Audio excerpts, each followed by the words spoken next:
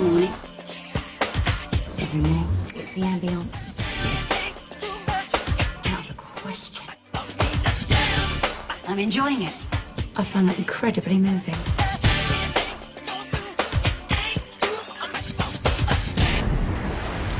Barefoot in the breakers. It's surely the poet I'm talking to now, not the policeman. What's that, a towel? You've come prepared. Be my guest.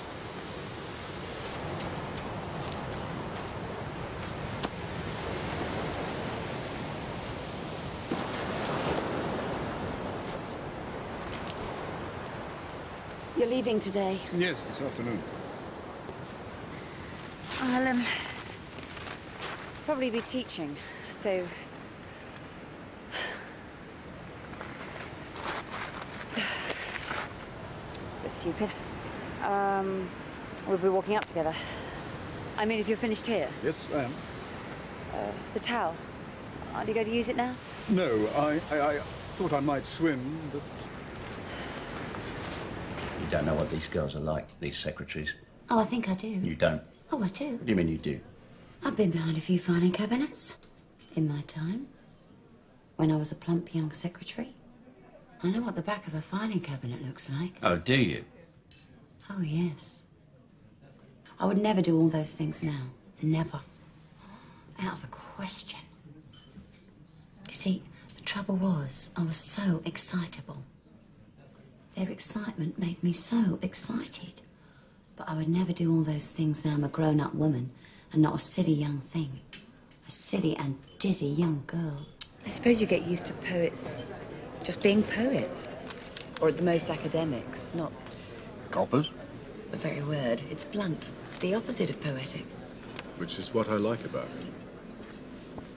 Maybe I should take up something else too. Haberdasher. You love your job as it is. You're right. I do. Job-wise, I'm hunky-dory. And so are you. You've got to be getting back, I know. It's just something I did. Did you discuss it with him? There was no point talking to James about money. It only meant a row. We were trying to sort things out, to get back together. I really didn't kill him for this money, Mr. Barnaby. I have to ask these questions, Mrs. Harrington, to make sense of things. You find people's lives make sense, do you? Such a naughty, saucy, flirty, giggly young thing. Sometimes I could hardly walk from one filing cabinet to another. I was so excited. I was so plump and wobbly. It was terrible. Men simply couldn't keep their hands off me. Their demands were outrageous. He wasn't best man at our wedding, was he? You know he was. Ah, yes, well, that's probably when I introduced him to you.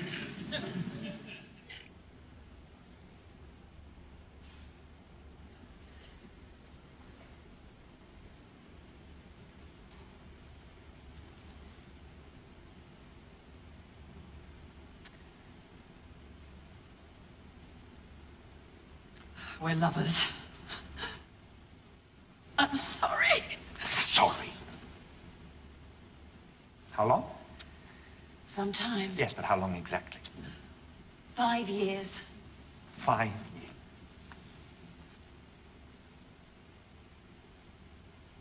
What'd he say?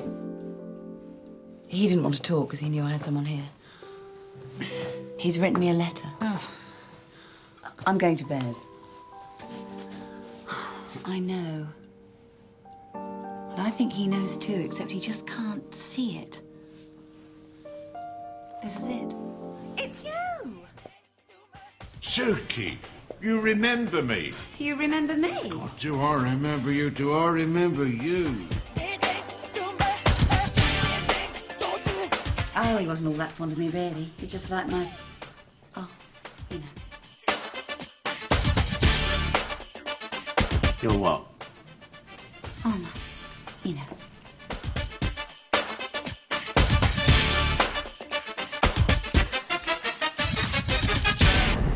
Such a naughty, saucy, flirty, giggly young thing.